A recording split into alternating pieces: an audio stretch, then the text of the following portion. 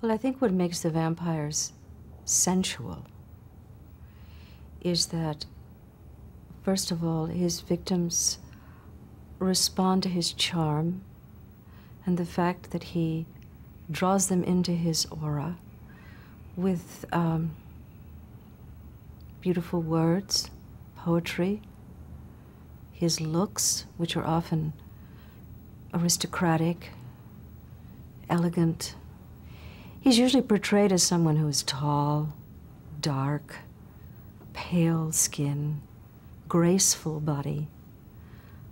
He wears a tuxedo under a black cape, and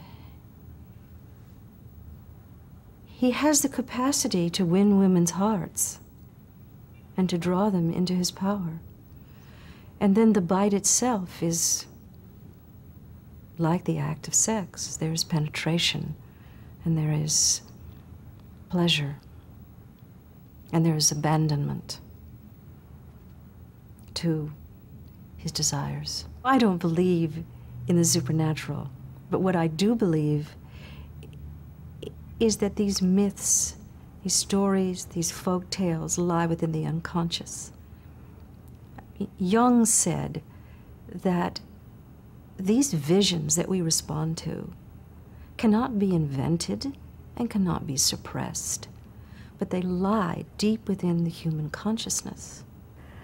I think this is very important. We respond to these stories because they have a truth within them that has existed since the beginning of humanity. The story of the vampire goes back to before the Egyptians, the Greeks, and it exists in every single culture. Why is it so widespread? Not because it's true, but because it contains the truth of our fears and our desires.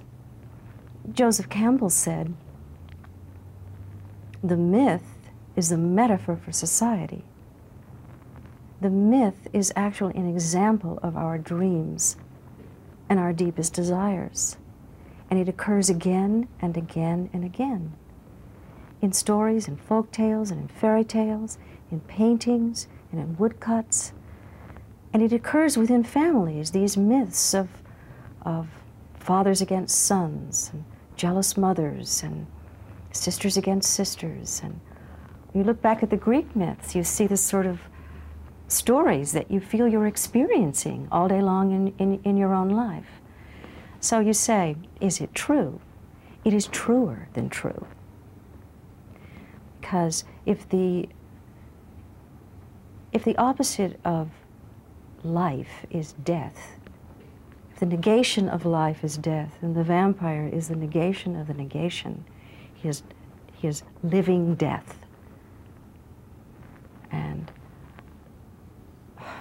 true becomes a kind of superficial term when you think about how deep that goes in our subconscious, how much we want that to be true.